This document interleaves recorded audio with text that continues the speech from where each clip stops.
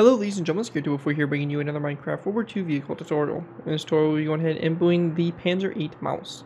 The Panzer VIII Maus was a German World War II super heavy tank completed in late 1944. It is the heaviest fully enclosed armored fighting vehicle ever built. 5 were ordered, but only 2 hulls and 1 turret were completed, before the testing grounds were captured by advancing Soviet military forces. These 2 prototypes underwent trials in late 1944. The completed vehicle was 10.2 meters long, 3.71 meters wide, and 3.63 meters high. Weighing 188 metric tons, the Maus's main armament was the Krupp-designed 128mm KWK 44/L55 gun, based off the 12.8cm PaK-44 anti-tank field artillery piece also used in the casemate type Jagdtiger tank destroyer, with a coaxial 75mm KWK 44L/36.5 gun. The 128mm gun was capable enough to destroy all Allied armored fighting vehicles that in service, some at ranges exceeding 3,500 meters or 2.2 miles. The Maus was intended to punch holes through enemy defenses in the manner of an immense breakthrough tank, while taking almost no damage to any components. Unfortunately, the Maus project kind of failed due to the proving grounds being captured, and pretty much at this point in time, really the tank wouldn't have made a difference, only 5 really being able to be built, and with Allied air superiority, aircraft would have been the demise of this tank very easily. But yeah, still a really interesting tank, a really well-known German tank, even though only 2 were built, and one of which didn't even have a turret. So very interesting that it's such a popular tank, but I guess it just kind of goes to the wild ideas that Germany had, and you know, the world's heaviest tank, which is surprising considering the main battle tanks and stuff that we have today, and this thing is still the heaviest tank ever made in history. So crazy stuff here, and definitely a beast of a tank. Now this is a redesign. I did a tutorial for this a very long time ago, and it's been asked for a very long time to redesign this tank, so I'm happy to finally, get back on the train of, finishing up this build or redesigning it, as I've had a design for it for quite some time. Anyways, let's go and take a look at the new design for it and see what we got going on here. Basically, starting off with, we have obviously the turret itself. As you can see, we have the 128mm main gun, and then we also have the coaxial 75mm gun, which is kind of crazy that it has a coaxial 75mm gun. You don't really see tanks with that big of a caliber gun as a secondary, so kind of wild stuff there. As we continue on to the turret, obviously all the details here on the turret and all that fun stuff. On the back we have the external fuel tank, which was pretty typical for the Maus to have, and just all the siding and all that kind of stuff. Unfortunately, with the Maus, it really is a very lackluster and detailed type tank. It's very minimalistic, which makes it easy to build, but at the same time does kind of hurt for me as a builder that loves the detail of stuff. I did try to show some kind of different bits and pieces here, the kind of like the siding, the edges here with a little bit of polished andesite to kind of get a little bit more texture and stuff. As looking at some of the pictures of the Maus and stuff, those were basically weld lines and stuff like that. Obviously these are thicker than weld lines, but they kind of add a little bit more to the tank instead of it just being complete stone and kind of bland, I guess. So it gives it a little bit more texture and look. So anyways, that's pretty much it for this overview. Let's go ahead and move into the tutorial by beginning with our first layers 0 and 1. Alright guys, going ahead and move into our first layers. We're going to be going ahead and starting off with layers 0 and 1. For layer 0, to go ahead and get started with here, we're going to go ahead and set up a basis for our tracks here in the ground.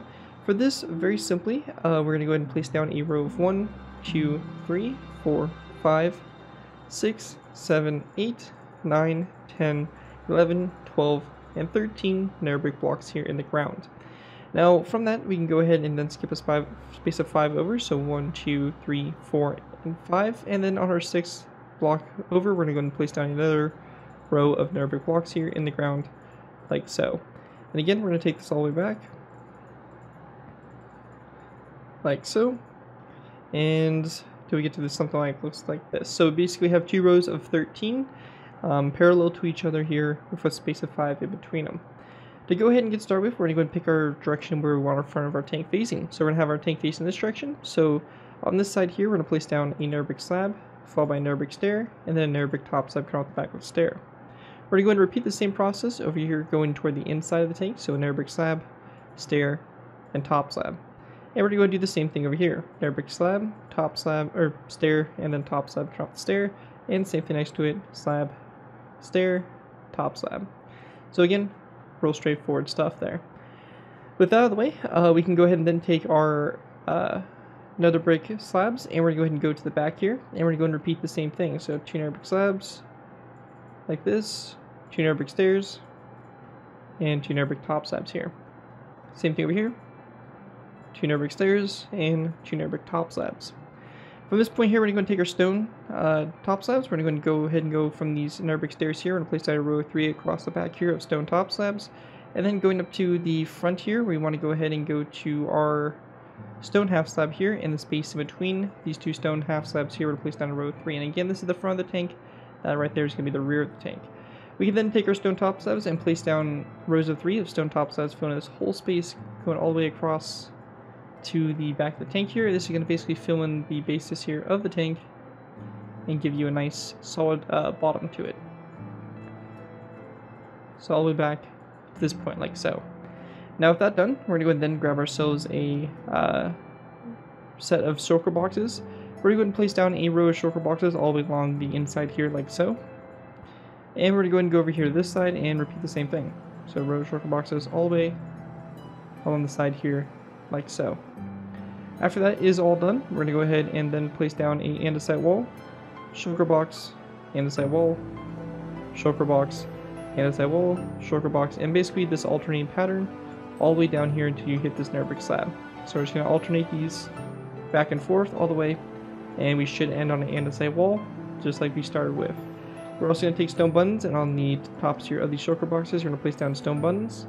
Item frames also on the fronts here of these shulker boxes, and in those item frames, we're going to place down stone blocks, like so, to go ahead and make the road wheels here on the ground level. And then over here, we're going to go and repeat the same process. So our andesite walls, shulker boxes, alternating pattern all the way along the side here. Again, we should start and end with an andesite wall.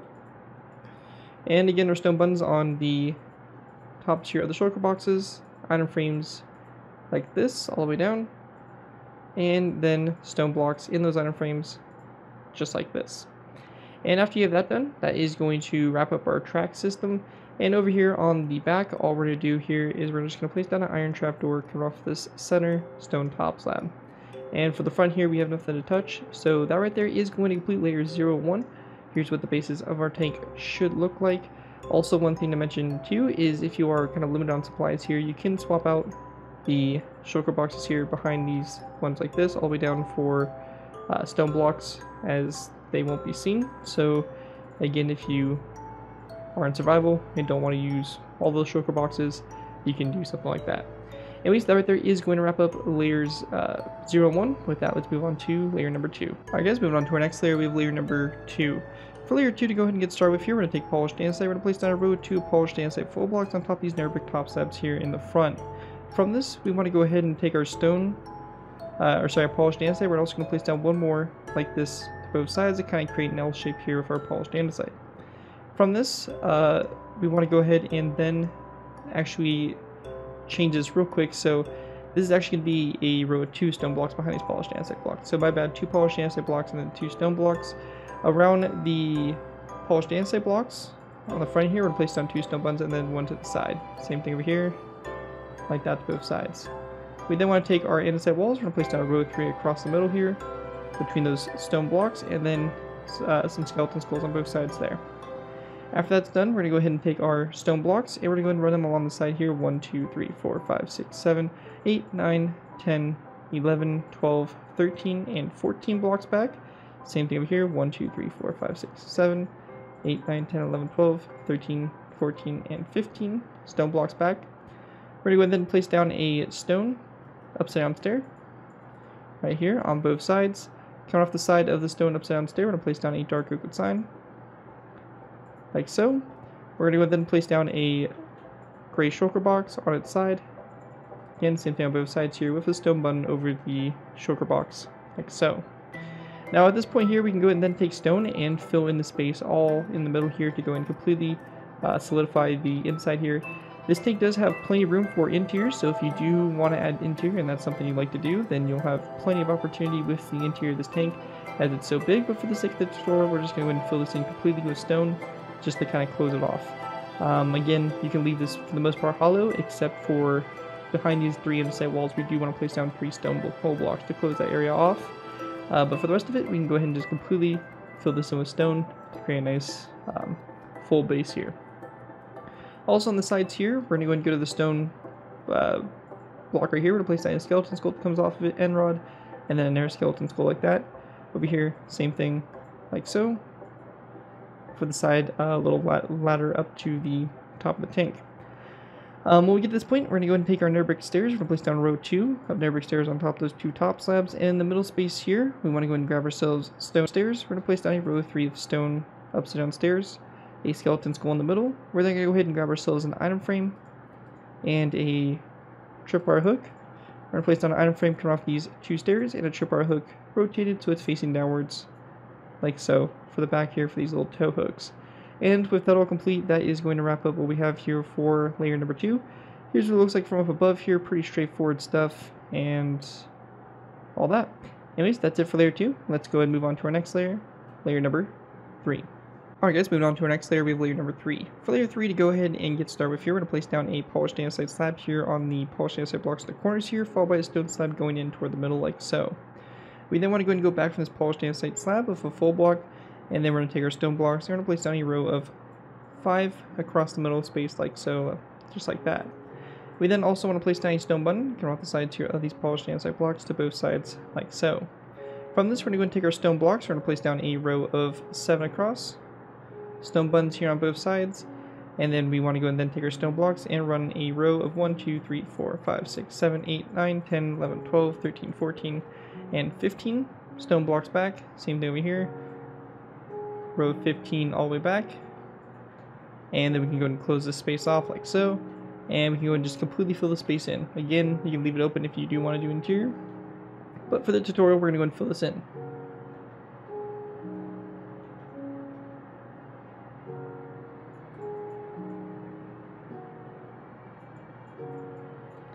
And just like that, we have it all filled in. So we then want to go and go to the sides here where our skeleton skulls are. We're going to place down 2 skeleton skulls up from them and rod across in between them. So same thing we were doing in the previous layer, just kind of building that up one more.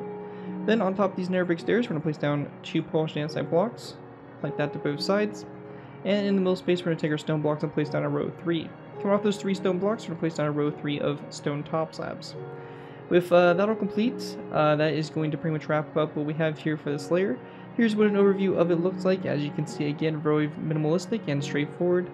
That right there is it for layer 3. Let's move on to layer number 4. Alright guys, moving on to our next layer, we have layer number 4. For layer 4, to go ahead and get started with here, we're going to go ahead and take our polished andesite stairs. We're going to place down a polished andesite stair on top of this stone block here to both sides. Coming off this polished andesite stair, we're going to place down an item frame with a snowball in the item frame like so for the front headlights. In this space across in between these stairs, we're going to take 5 stone slabs and place them across like so. We then want to place down a polished andesite full block to both sides and a row 5 of stone full blocks across the middle. From this, we're going to take our polished andesite, we're going to run a row of 1, 2, 3, 4, 5, 6, 7, 8, 9, 10, 11, and 12 polished andesite blocks back. Same thing over here, a row of 12 going back like so. Now when we get to this point here, between these last blocks here, we're going to place down a row of stone full blocks across like so. And in doing so, we can basically go ahead and fill in the remaining. Now we do need to make sure that some of this is filled in, so for the parts that do need to be filled in, I'm going to cover this here shortly. So we have the row of 5 of stone here. We're going to place down a second row of 5, a third row, a fourth row. Now when we get to our 5th row, we do actually have something a little bit different. So we will be going ahead and grabbing ourselves a black concrete block. We're going to place it down here in the middle, and then we want to place down 2 stone blocks to both sides like so. And then we want to go ahead and place down one more additional row of 5. Now at this point right here, this is what is required to have filled in for the outside of the tank. The rest of it you can leave open for interior. But like I said before, we're just going to go ahead and fill this in completely to close this off. But again, that's all you need if you are planning on doing an interior. Anyways, once we get to this point, we're also going to go ahead and place down a stone button, come off this polished andesite block here in the front, and same thing over here. Then back for our skeleton skulls here, we're going to place down 2 more going up, and rod across in between them. Same thing over here on this side, like so. Once that's done, we want to go ahead and then grab ourselves a light gray shulker box. We're going to place it on its side like so. Same thing over here. We're going to place down a black concrete block here in the middle, 2 stone blocks to the sides. We want to go ahead and then place down another black concrete block here in the middle. Again, 2 stone blocks to the sides, and this time a polished andesite block to the very outside. And then on the back here, we're going to very simply just place down a polished andesite stair to both sides, a stone stair, and then we want to go ahead and grab ourselves andesite walls and place down a row of 3 of andesite walls across. We're going to place down another stone block in the middle here, a light gray shulker box to both ends, and a row of 3 of andesite walls across. We're also going to grab a stone button, and on the tops here of these shulker boxes, we're going to place down a stone button on both sides. From this point, we're going to go ahead and grab ourselves a item frame. We're going to place down an item frame on this polished andesite stair, a dark oak wood sign over it, and then we want to go and just very simply place down a red stained glass full block in that item frame like so. After that's all done, that is going to wrap up what we have here for layer number 4 for the build. As you can see, we pretty much have the hull complete, and we're going to go and start moving into the layers for the turret and basically the top portion of the hull for all the detailing. But this is what it looks like so far, and that right there is going to wrap this layer up. With that, let's move on to our next layer, layer number 5. Alright guys, moving on to our next layer, we have layer number 5. For layer 5, to go ahead and get started with here, we're going to go ahead and place down a skeleton skull on top of this stone block over here on the left side, and then a dark oak wood button over here on the right side. From this, we're going to go and take our iron trap doors. We're going to place down a row of 3 across, followed by a redstone repeater with the notches flicked back on both sides like this, and then an iron trap door coming off the redstone repeaters like that again to the outsides. We're going to place down another iron trap door here, followed by a light gray banner coming off of it, and then in the corners here we're going to place down a skeleton skull at about a 45-degree angle. From this, we're going to go ahead and go back of an iron trap door again on both sides, dark oak wood sign coming off the sides here of these iron trap doors like so. And in the middle space here, we're going to go ahead and very simply just place down a rail like that. Now go out to the sides here, we're going to place down 2 rails on those 2 polished andesite blocks. Same thing over here. And we want to go ahead and then grab ourselves an end rod. I'm going to place down an end rod on top of these polished andesite blocks here on both sides for the start of what will be the radio antennas. Once that's all done, we're going to go ahead and then take our stone stairs. We're going to place down a row of 5 of stone stairs going across. Actually, sorry, my bad. A row of 3 of stone stairs going across. And then we want to take our stone top slabs. We're going to place down 2 stone top slabs to the outsides, like so for the front there. After that, we want to go and then take our stone stairs. We're going to place down a row along the side here of upside down stairs. So we're going to go and place down 1, 2, 3, 4, 5, 6 upside down stone stairs, and then a stone upside down corner stair. We're going to go and do the same thing over here. So 1, 2, 3, 4, 5, and 6, and then a stone corner stair here, and then a row of 1, 2, 3, 4, and 5 across in between the corner stairs. Now for the middle space here, we do need to place down stone blocks in these corners, but for the rest of it, you don't really need to have filled in. You can leave it hollow. However, for the tutorial, we're going to go and just fill this in. So like I said, you do have a really good amount of interior space if you do want to build an interior for this tank. So you have plenty of room for that. Anyways, on the back here, we're going to take our stone top slabs, place down a row of 7 going all the way across here. We then want to place down a rail on top of this black concrete block, and then 1 and 2 rails here, 1 and 2, and then 2 dark oak wood buttons on top of those 2 stone blocks. And to finish this layer off, we're going to place down a row of 3 of stone slabs on top of these shulker boxes and stone blocks here on the back for the fuel tank. Anyways, that right there is going to complete this layer. Here's what it looks like from up above. Pretty simple stuff. And so with that, we can go ahead and move on to our next layer, layer number 6. Alright guys, moving on to our next layer, we have layer number 6. For layer 6 to go ahead and get started with here, we're going to go ahead and go to this top section here. We're going to place down a stone full block on top of the stone upside down stair, and we're going to go ahead and place down 1, 2, and 3 stone full blocks going forward, so you have a row of 4.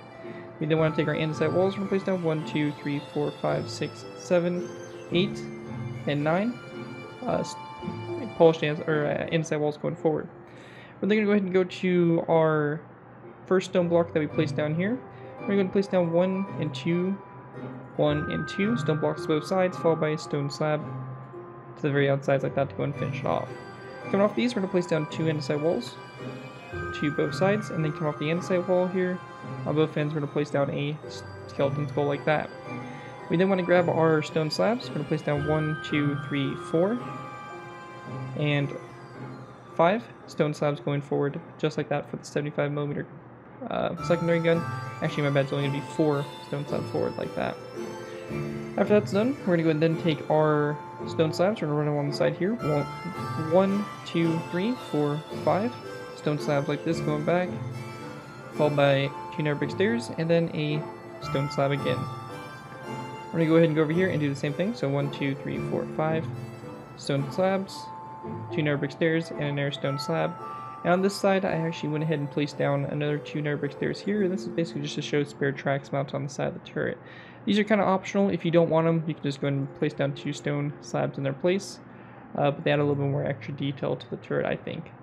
Anyways, once that's done, we're going to go and then take our stone full blocks and we're going to go and place down a row along the side here of these nether brick stairs and also stone slabs to fill that space in. And then on the back here of the turret, we're going to place down a stone slab full block, or a smooth stone slab full block right there in the middle, stone full block to both sides, and then a strip wire hook coming off the smooth stone slab full block, and then a stone button there to the left side of it, like so, for the back.